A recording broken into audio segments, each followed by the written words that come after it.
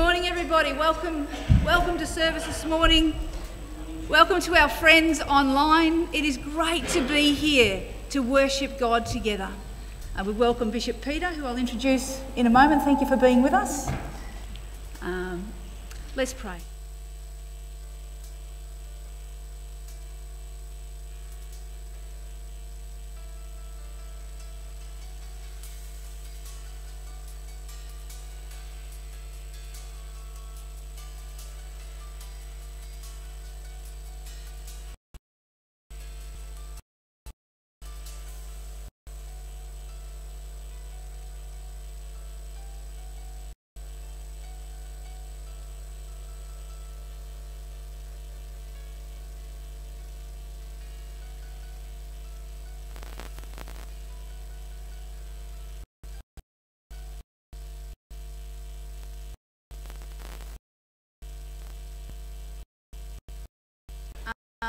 Do you have a family? We have. I'm married to Virginia. We've been married for 25 years and 34 days. So yeah, that's what I thought. Yeah, I think round of applause is due, is it not? Thank you. Yeah. So we have 5 children. Matt, who is at university in 5th year, studying law. Tom, who's in university in 3rd year, studying music and French. Freya, who's in university studying creative media. And they're all over in Perth, and we have 2 at school, so Mim, who's in year 10, and Eddie, who's in year 8. So that's our family. Oh, we have 2 dogs. We have a purebred beagle called Stan, and a Labrador, black Labrador, called Doug. There'll be an exam on this at the end. Yeah, there will be an exam, yeah. So you've come to us from Western Australia. Yep. Are you a Western Australian lad? No, that takes a long time to become a local in Western Australia, probably about as long as it does here. I grew up in Wollongong, then moved to Sydney to study, and then after Virginia and I got married, we moved to Inverell, which is in northern New South Wales, to be minister there, and then after that we were in Western Australia for 6 years. Thank you. And a question without notice. What is one thing you want from the churches in central Queensland? What is the one thing you want from St Luke's as a church in this place? I want you to be more like Jesus. That's what I want from you, so that you're growing to be more like Jesus. Now, added to that, telling other people how to be more like Jesus as well, but our primary commitment is to be more like Jesus, and hopefully, as a result of gathering here, we will be that little bit more like Jesus. Thank you. Pleasure. Let's stand together and sing our first hymn, Great is Thy Faithfulness.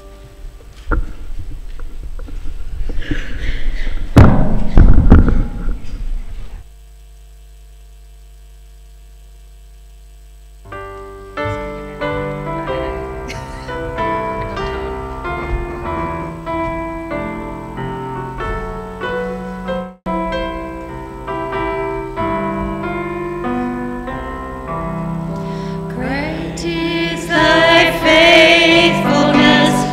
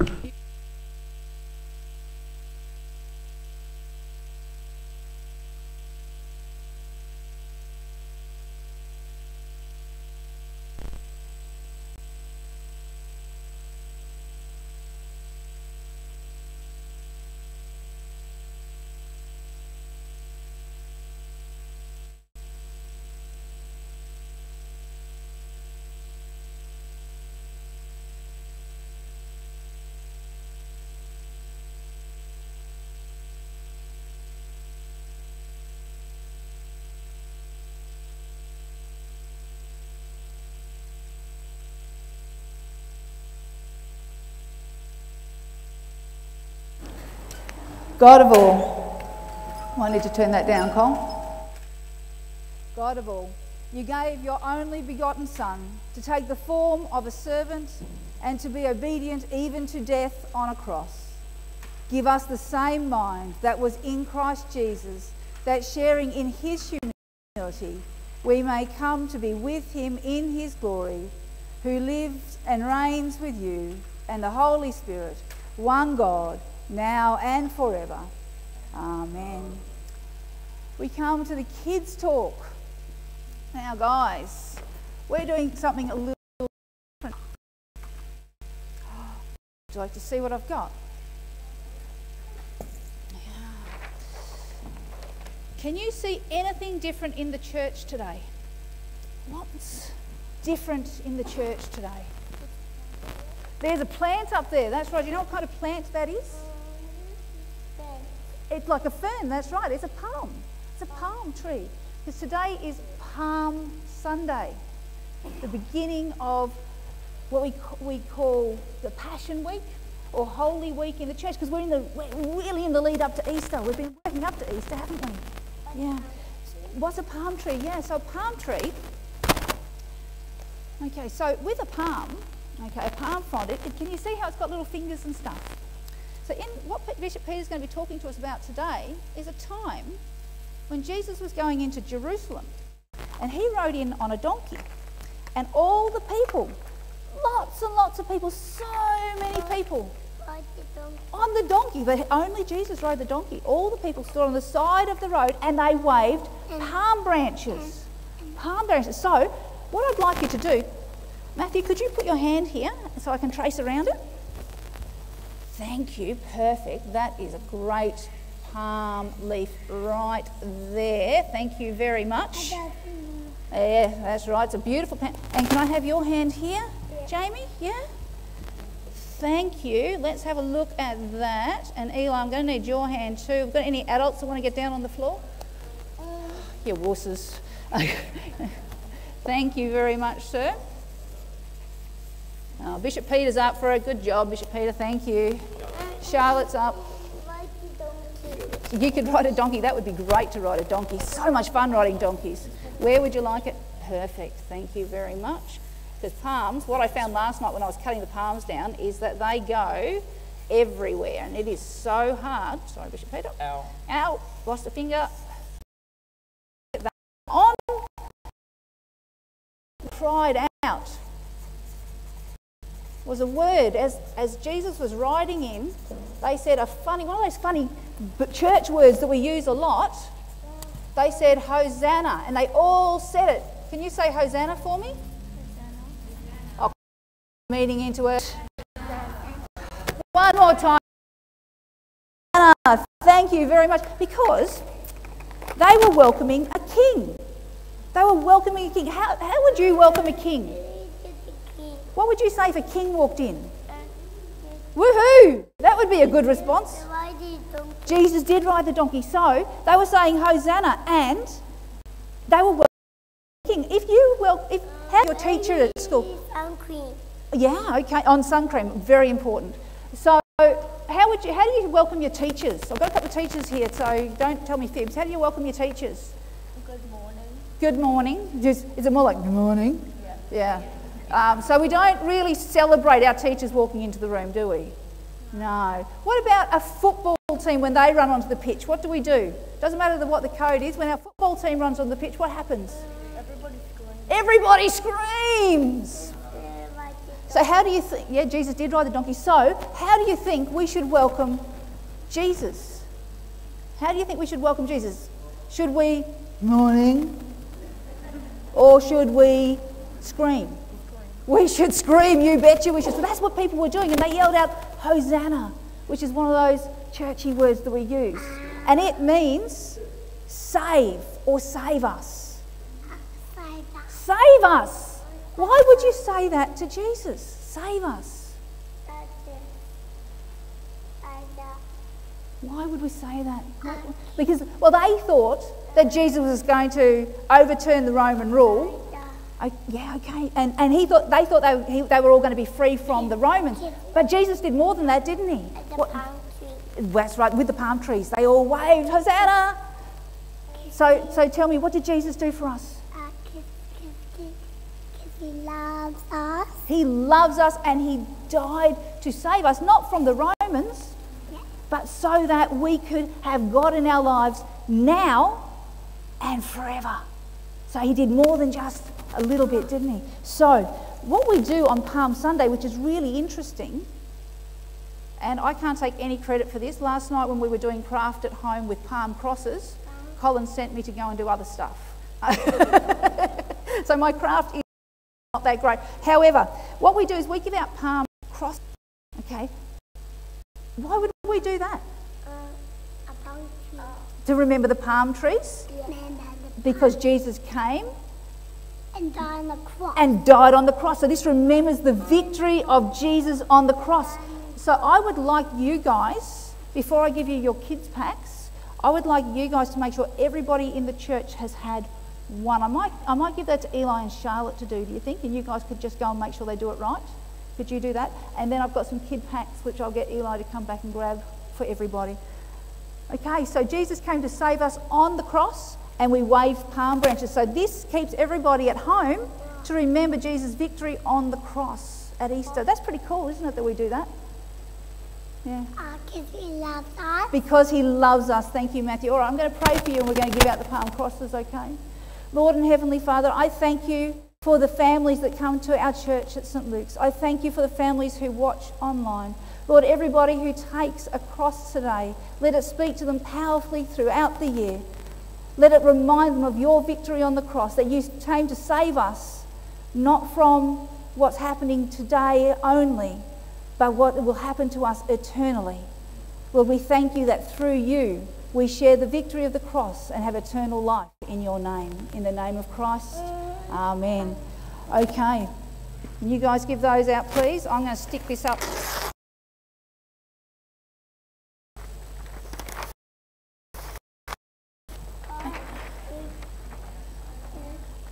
Can you go and give those out? You might like to give one to Bishop Peter, do you think?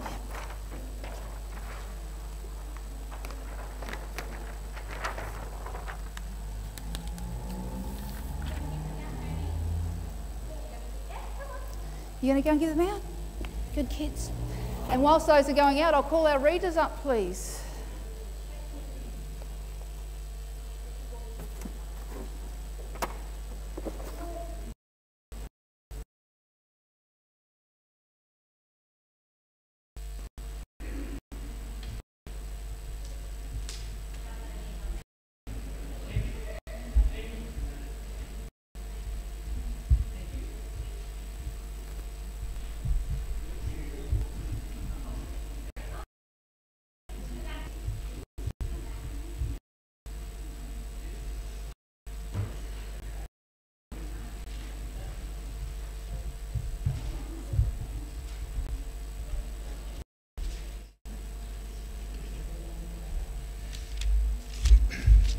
The first reading is from the book of Isaiah, chapter 50, verses 4 to 9, in the Pure Bible, that is on page 732.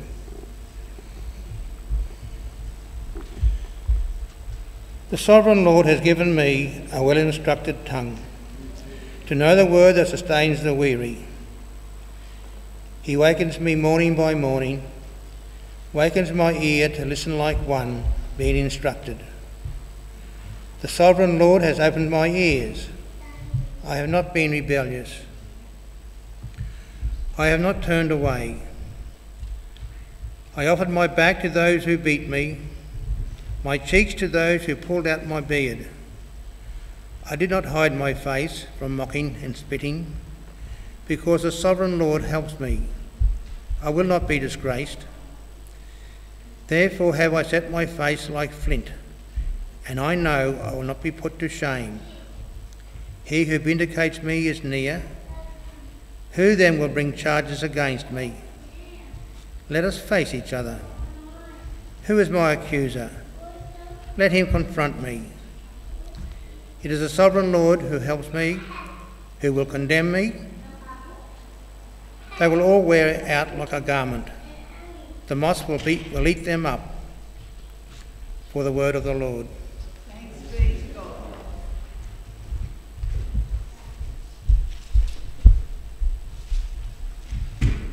John chapter 12, starting at verse 12.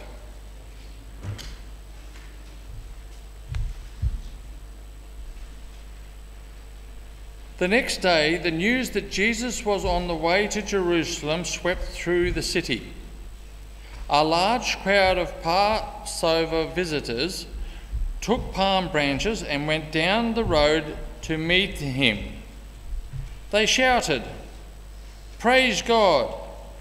Blessings on the one who comes in the name of the Lord. Hail to the King of Israel." Jesus found a young donkey and rode on it. He said, "Do not be afraid of Jerusalem. Look, your king is coming, riding on a donkey's colt." His disciples did not understand at the time that this was the fulfillment of prophecy. But after Jesus entered into his glory, they remembered what had happened and realized that these things had been written about him. Many in the crowd had seen Jesus call Lazarus from the tomb, raising him from the dead, and they were telling others about it. That was the reason so many went out to see him, because they had heard about this miraculous sign. Then the Pharisees said to each other, "There's nothing we can do. Look, everyone has gone out after him." Hear the word of the Lord.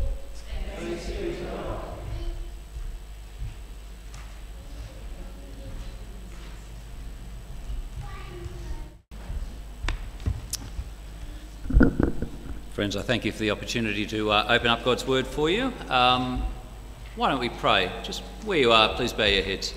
Heavenly Father, we thank you that you are a communicating God, and we pray that as your people we would hear your voice this morning. We pray this in Jesus' name. Amen.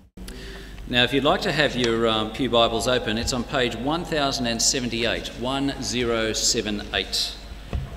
And I'll do my best to open up that text. It has been said that how you enter a room is critical. So what happens after your grand entrance can make or break you. The party, the exam, church final. Deep breath and you go in. You make your entrance and it's game on. So a grand entrance can be a big deal. And when Jesus entered Jerusalem, it was his grand entrance and it was a big deal. It's so big a deal that every single gospel writer in the Bible has included it in their account. Deal is this grand entrance. What's the big deal? Well, firstly, it's the arrival of God's king, and secondly, it has an impact on the king's subjects. His grand entrance requires a response. So it's a big deal because it's the arrival of God's king, and secondly, because it requires a response. So finally, it's showtime. Jesus has come to Jerusalem. He's come for the Passover. I take it you're familiar with what Passover is. Passover was the national festival to commemorate the rescue of the people of God from Egypt. Now, there's a gentleman by the name of Josephus who was writing in the 1st century, a Jewish historian. Get this. He reckoned that for Passover, there were 2.7 million visitors to Jerusalem. Now, take it or leave it, but it was a big crowd. It was a big deal in the calendar. Now, Jesus and his disciples, they're coming in from Bethany, which is about 5 k's to the northeast of Jerusalem. That's the home of Mary and Martha, and Lazarus was with them, who was raised from the dead. Now, the Passover crowd, so we're at verse 12 now, if you're following in the text. So the next day after this, the great crowd, the Passover crowd, it hears that Jesus is coming. He's coming into town, a short walk away. There are ripples of excitement and anticipation, and Jesus, the phenomenon, he's attracted crowds wherever, but this time there's an added attraction, and that's Lazarus, who was raised from the dead.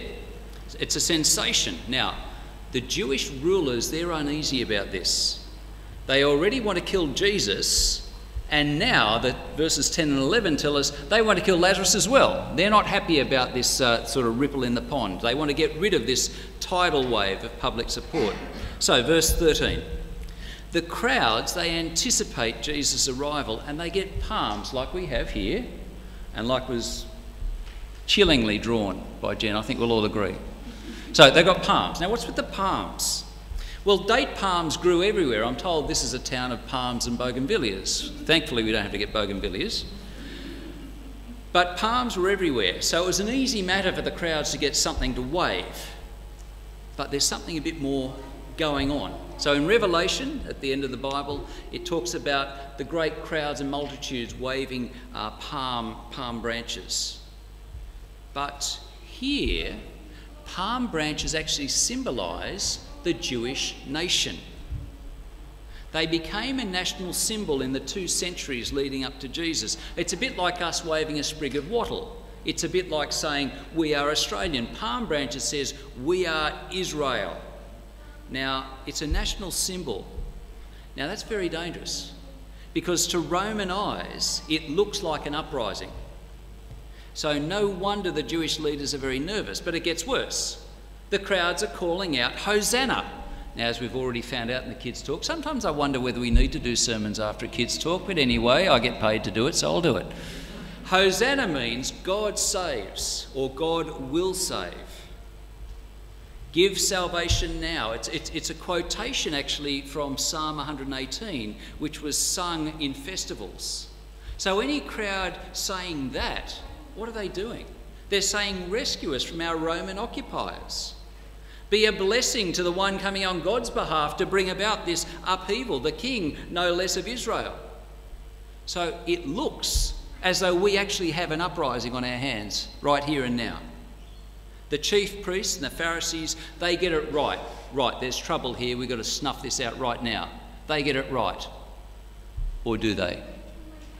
Verses 14 and 15. It changes the tone because Jesus finds a donkey, a colt. Now, the other Gospels, they indicate that there was a bit of background and prep for this. He organised it in advance. Now, remember, Jesus was a local. He knew this area well, and he's been coming to Jerusalem for many years for the feast. But here, the king makes his grand entrance, not on a war horse, but on a donkey, on a colt. That was mode for kings and rulers in peace.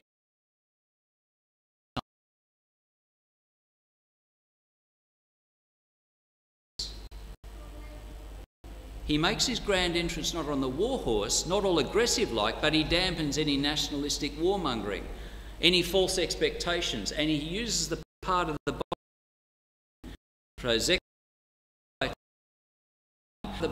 that emphasises peace, security and sacrifice. There's also a little hint from Isaiah, the servant song. It's almost a message of comfort. You're going to be safe now. It's going to be okay. Daughter of Zion is used when he's talking about God's people who are under oppression. So Jesus is making a big statement. He's the king, of course, but he comes in peace. He comes to save. He comes to rescue. He comes to nurture. He doesn't come to conquer. He comes as the king to rescue and save, to bring about peace and safety. So this king, he's entered the capital and made a statement. It's a big deal. It's highly symbolic. The arrival of God's king is huge, but it's not a statement of conquest or aggression. It's the arrival of a peaceful, saving king. Those of you who are teachers, you know that when you enter a classroom, you send a message. Those of you who have had to deal with meetings, you know that when you walk into that room, you're sending a message. Those of you who are coaches of teams, you know that as you address the team and as you look at them, you're sending a message. It might be strident. It might be I'm in charge. It might be actually things are okay, more comforting. Here, Jesus' entry, it makes a statement. It's laden with symbolism. He's saying, I'm not just visiting as a random to pick up a few religious trinkets.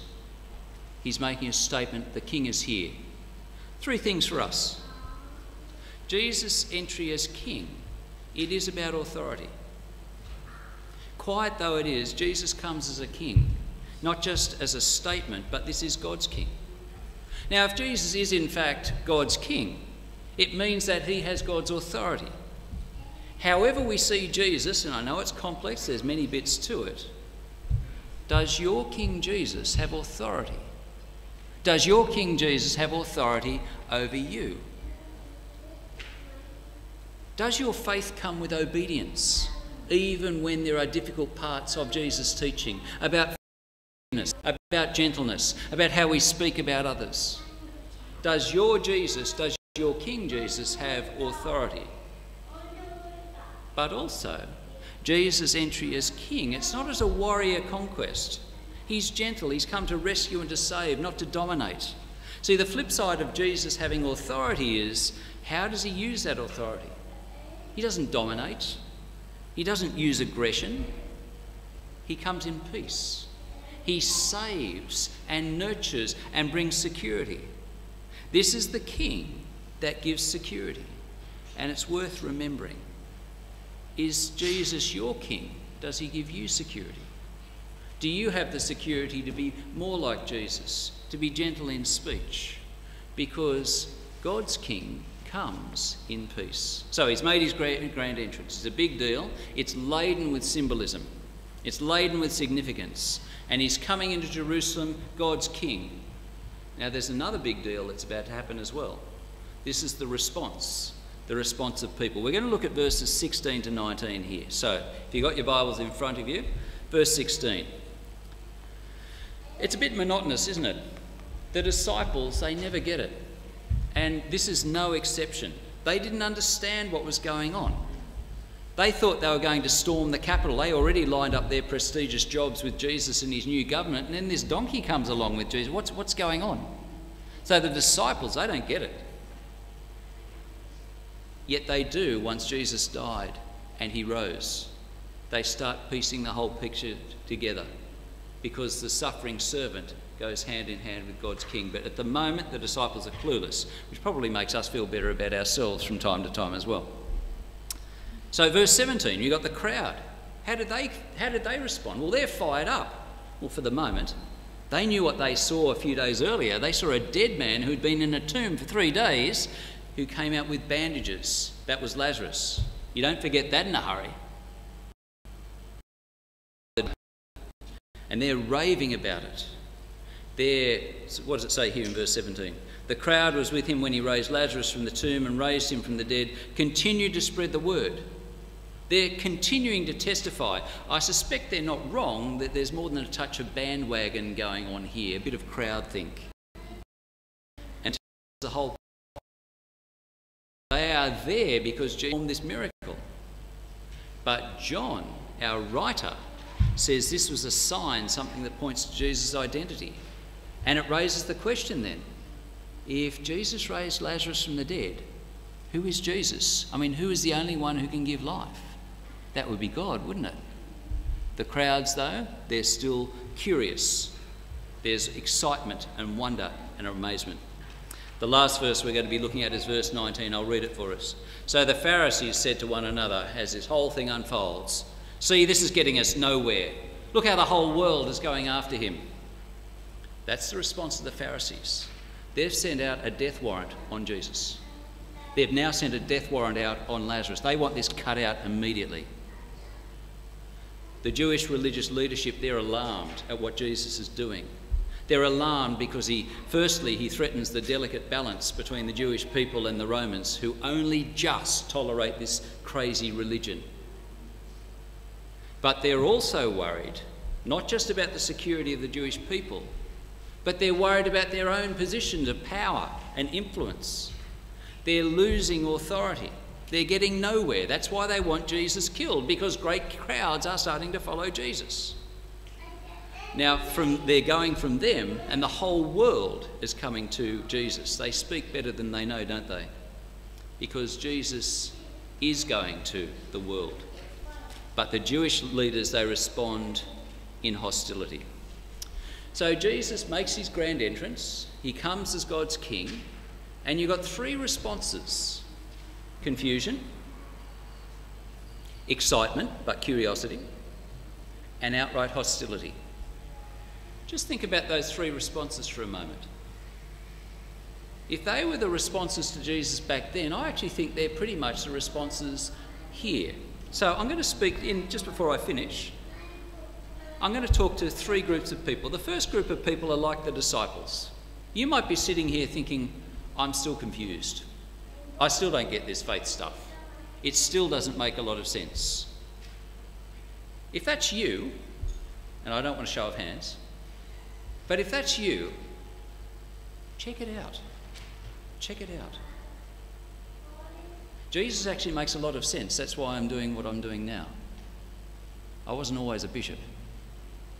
So if you're confused, check it out. That's the first set of people. The second set of people are like the crowds. It's a curious excitement. You know, church is fun, you know, you get to meet your friends, it's kind of interesting, but happy to be an observer, just watching. Now, if that's you, can I ask you a question? How will you grow and deepen your faith? Remember, the one point that we need to make sure we're doing is we're being more like Jesus. How do you do that? Can I suggest it's doing what you're doing right now? Hearing God's word being explained. So that's reaction number 2, curiosity, but not real commitment.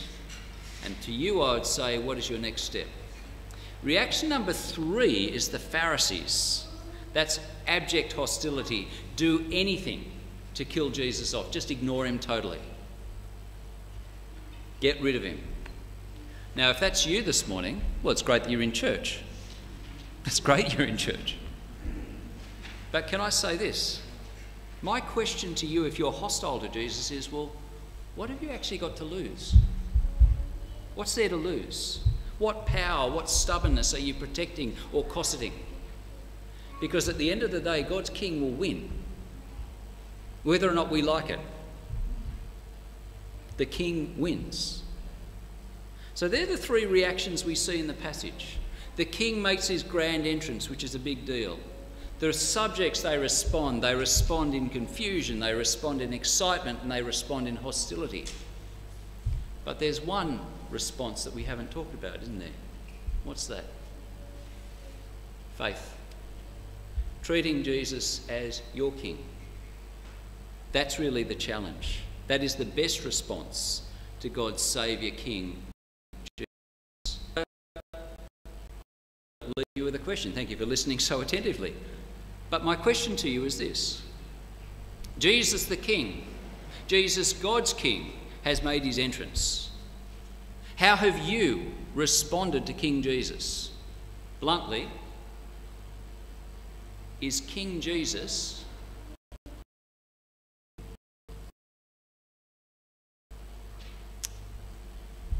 Folks, I'm just going to pray for us. If you'd like to bow your heads, please. Heavenly Father, we thank you that Jesus has announced who he is. He is your chosen one, the Christ, the King. Father, we pray that you would help us respond to the King appropriately. We pray that we are faithful, obedient servants, and we thank you that in Jesus we have salvation. We pray this in his name. Amen. Thank you, Jen.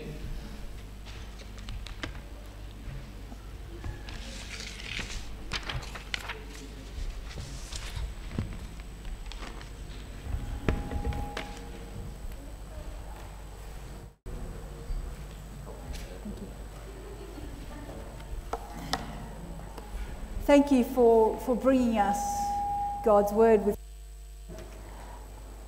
and to challenge us to think deeper again. As we have been talking about walking towards the cross, to take that on board and think about what it is that we leave at the cross as we follow Jesus beyond the cross for the rest of the year. So let's stand together.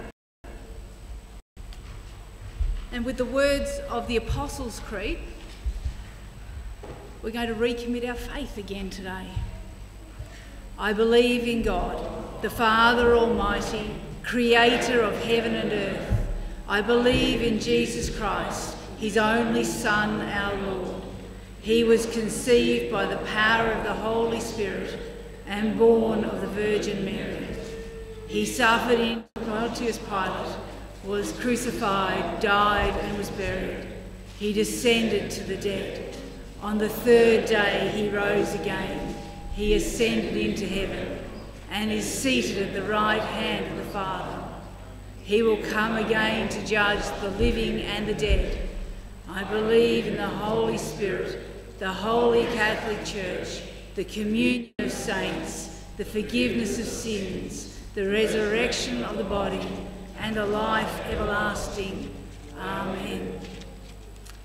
Please be seated for a time of prayer as we come again to pray. I ask the question, what is happening in the world that we should be praying for? Nothing this week. Excellent, this is going to be short. Okay, your friend's name? Amanda, thank you. Kerry, of course. Yeah, thank you, yes. Yeah, big answer to prayer. And Stella, yeah, absolutely. Thank you. For Bishop Peter, what a nice thing to do. You're going to get brand points. Okay, so we have got, sorry, I forgot, Lauren, your friend's name again? Amanda, thank you. No prayers for the COVID floods, thank you. Floods, COVID. How about holidays?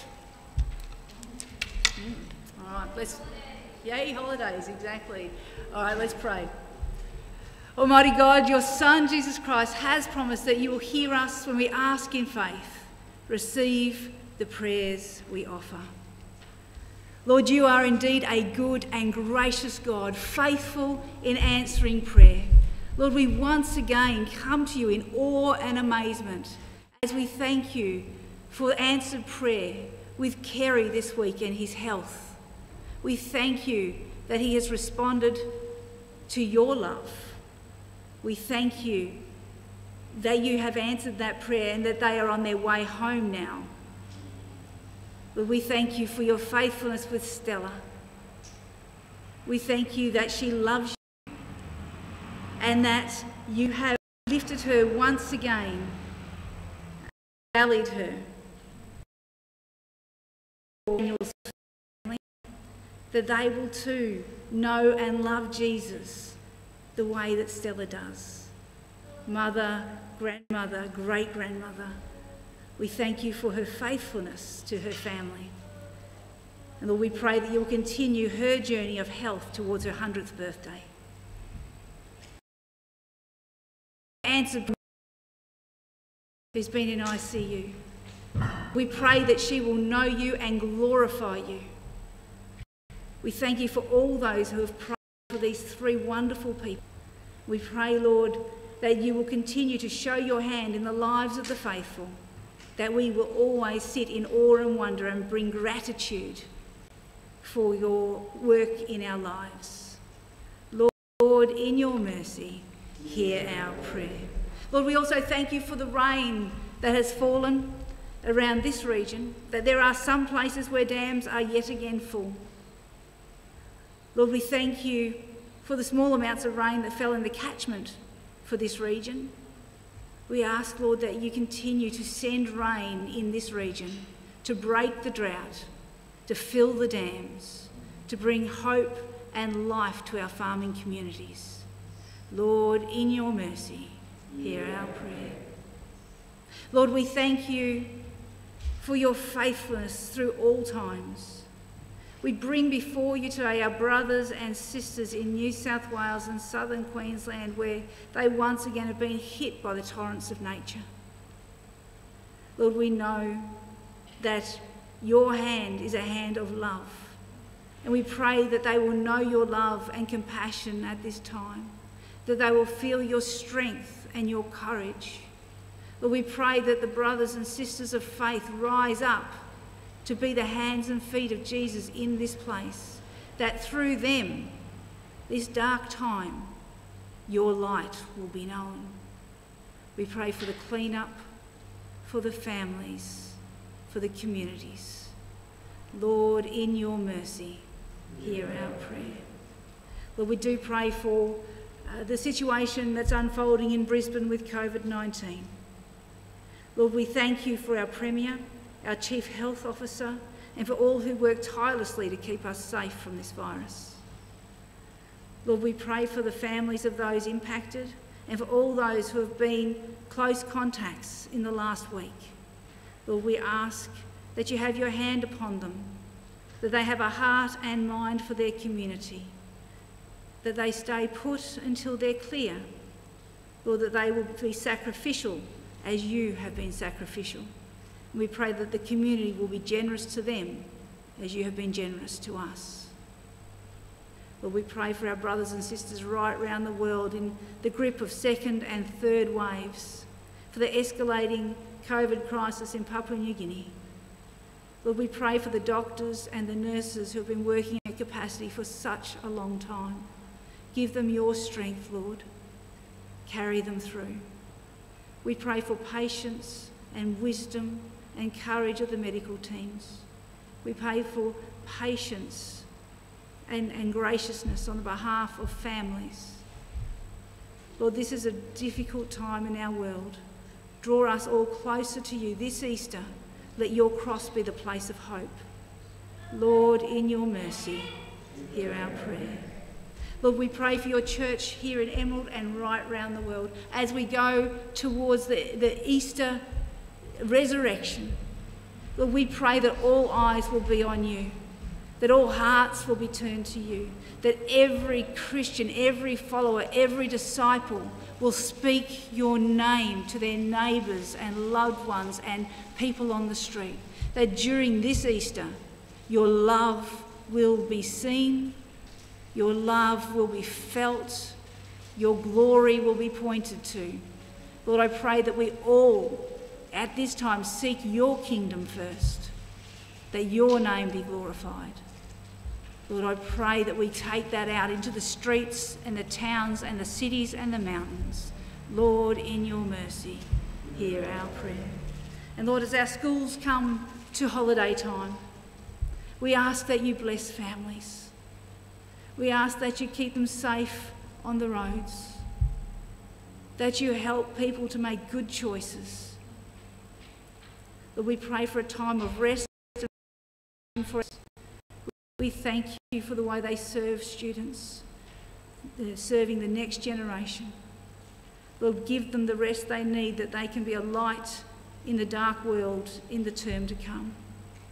Give the kids also a rest that they need. Give them times of joy and exercise and fun so they can go to the school year ahead. Lord, we thank you for our government, state, federal and local, for all who serve in this place. Lord, we pray that it will indeed be a place of integrity and truth. We pray for those who have been badly hurt in the halls of power.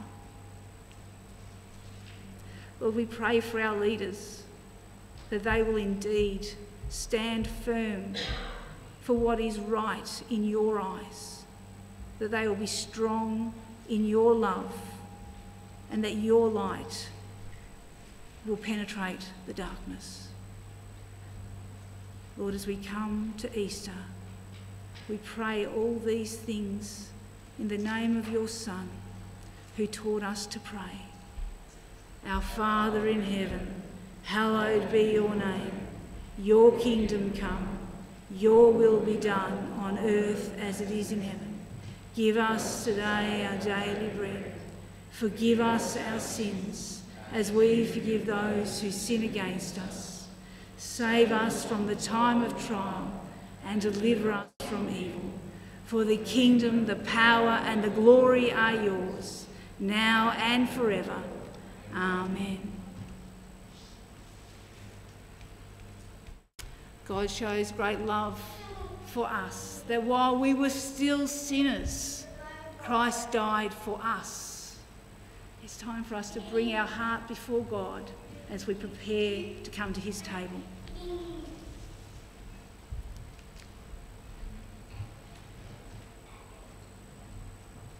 And we say the words on the screen together.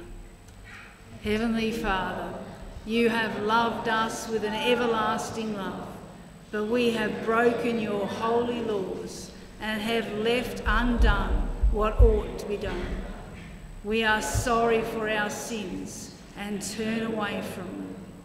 For the sake of your Son who died for us, forgive us, cleanse us and change us. By the power of your Spirit, Holy Spirit, enable us to live for you. Friends, hear the good news. God is slow to anger and full of compassion. He forgives all who humbly repent and trust in his Son as Saviour and Lord. God therefore forgives you in Christ Jesus, in whom there is no condemnation. Amen. Friends, we are the body of Christ. The peace of the Lord be always with you. And also with you. COVID rules, please greet the people around you, but please don't wander around.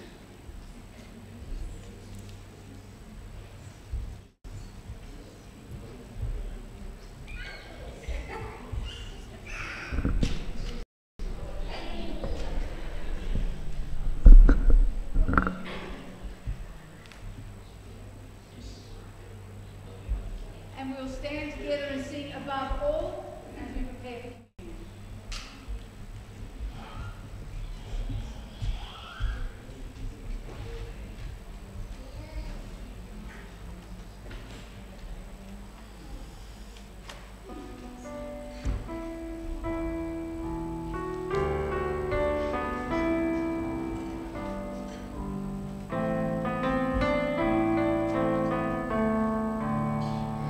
Above all powers, above all kings, above all nature and all created things, above all wisdom and all the ways of man, you were here before the world began. Above all kingdoms, above all thrones, above all wonders the world has ever known, above all wealth and treasure of earth, there's no way to measure what you're worth. Crucified, laid behind the stone, you lived to die, rejected and alone. Rose found, you took the fall and thought of me above all. Crucified, laid behind the stone, you lived to die, rejected and alone, like a rose trampled on the ground. You took the fall and thought of me above all.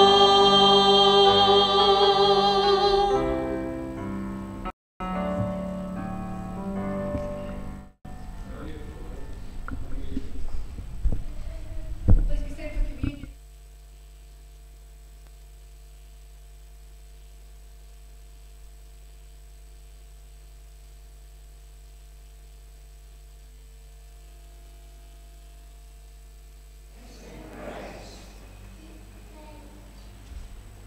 All glory and honour be yours, always and everywhere.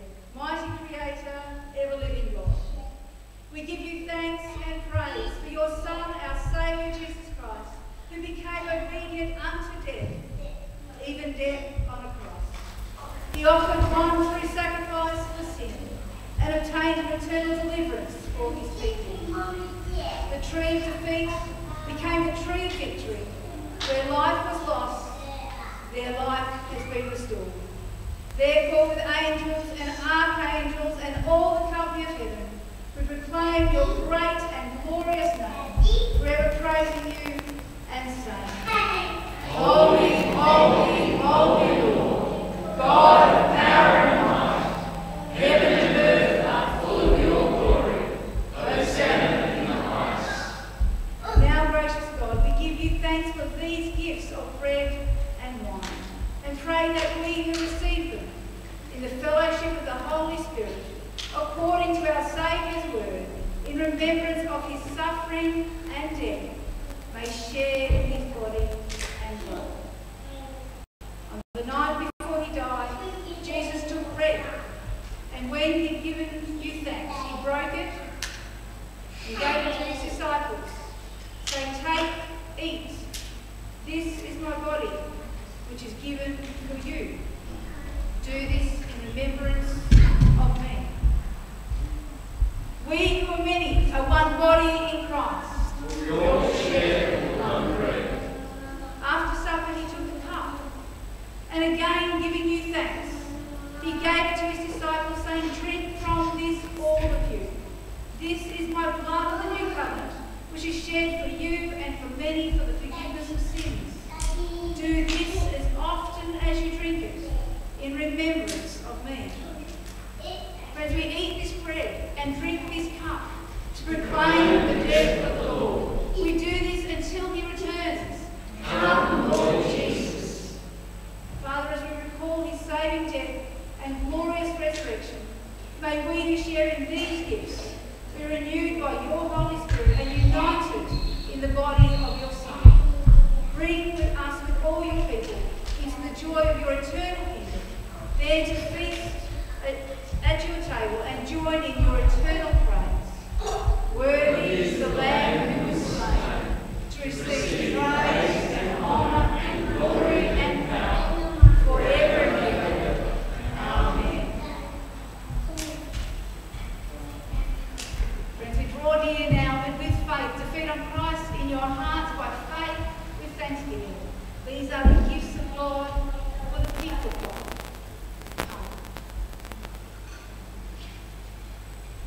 Friends, we will be doing this a little differently today. Bishop Peter will be at the juice and wine station to give you a blessing there, and I will dispense the bread in the usual position. So please use the hand sanitizer as normal, and the bin is there for cups. I have gluten-free wafers as well as the normal wafers. We have juice on the tray, marked juice, and wine on the other tray. Please come forward, all is ready.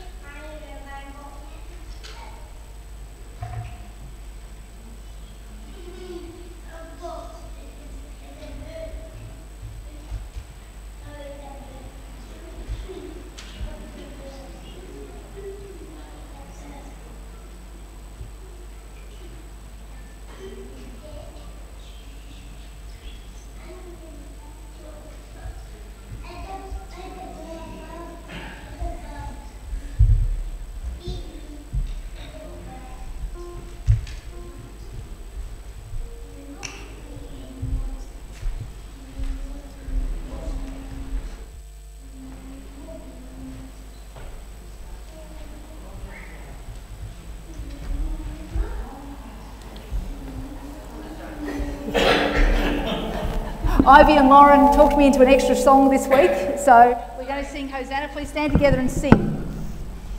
Too many good songs to choose.